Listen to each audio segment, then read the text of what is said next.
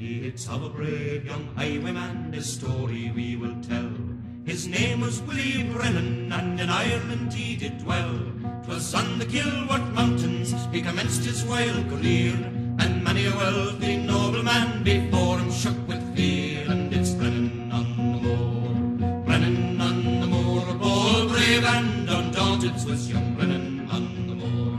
One day upon the highway as Willie went down, he met the mayor of Cashiell a mile outside the town. The mayor, he knew his features, and he said, "Young man," said he, "your name is Willie Brennan, you must come along with me." And it's Brennan on the moor, Brennan on the moor, bold, brave and undaunted was young Brennan on the moor.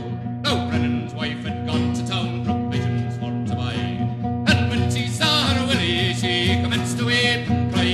Said, "Hand to me that tenpenny," as soon as Willie spoke. She handed him a blunderbuss from underneath her cloak, for young Brennan